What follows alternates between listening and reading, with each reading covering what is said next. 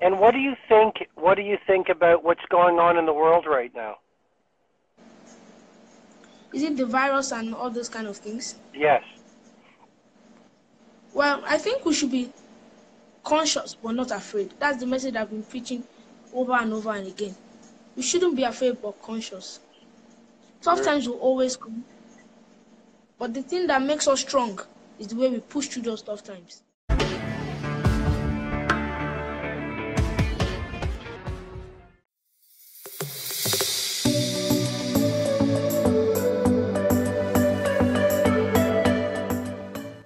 Hello. I know exactly who you are. You are the brilliant young man who does those amazing videos on Instagram. Wow. Thank you very much for noticing me. I'm actually in the middle of reading this book. Wow, that's... Where are you? You're in Africa, right? Yes, Nigeria. In Nigeria. In Lagos, or? Lagos, yes.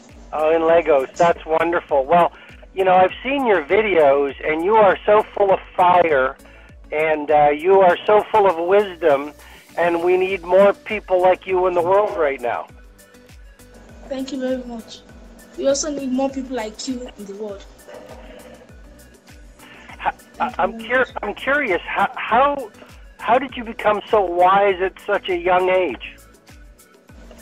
Well, I like to give credit, number one, to my parents, and also my curiosity as well.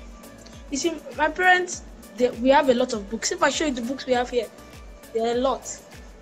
So, they weren't doing anything in the house. Nobody was reading them. My parents has finished reading them. Then I just decided one day to pick up a book by Jack Canfield. Well, that time I was very young. I got tired of the book. Then I dropped it. But I learned some lessons in those books. Then I decided to share those few lessons with my friends. Some of them were tired of it, some of them were amused by it. Then I decided to pick up the book again and read it again. Then I noticed it changed the way I started thinking of life, because the name of that book was Power of Focus. Then I knew that I had a focus that I could inspire people. Then I continued sharing my message in school. My teachers were wild. My friends were wild. Some were bored of it, some were tired of it, but that didn't stop me. Then on a certain day, I decided to move on Instagram. That's how I even met you as well. Through Instagram, very wide place. I didn't knew people like Napoleon Hill, then because of I was on Instagram. Then I decided to share my message on Instagram. Lots of haters. I had lots of friends that would disturb me, say that I'm being stupid, but I learned one thing. Haters mean you're doing a good job. Then I continued doing what I was doing. I met people like you. I started reading more books to widen my knowledge. And today,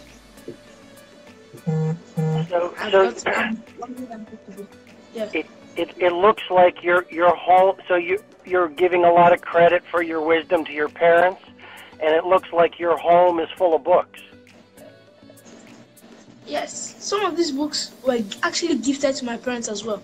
My parents didn't really read them, so I'm the one that decided to read them.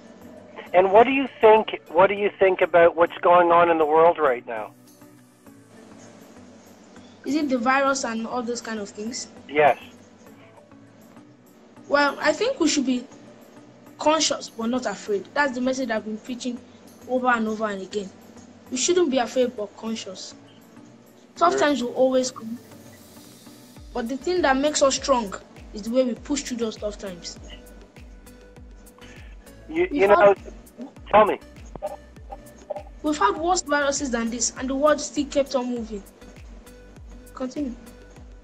You know, if I had your wisdom at your age, I would be a much more blessed man. You're already a blessed man, sir.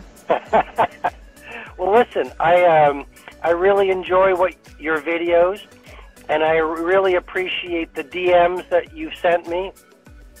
And I know you're going to do great things in the world.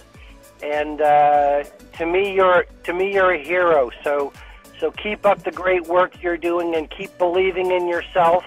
And thanks for making some time to be here with me on this Instagram Live. I send you lots of love and lots of good wishes. Thank you very much. I really appreciate the honor for bringing me into this life. And remember, everyone watching, you can do anything you set your mind to do. Thank you very much. See ya. Bye.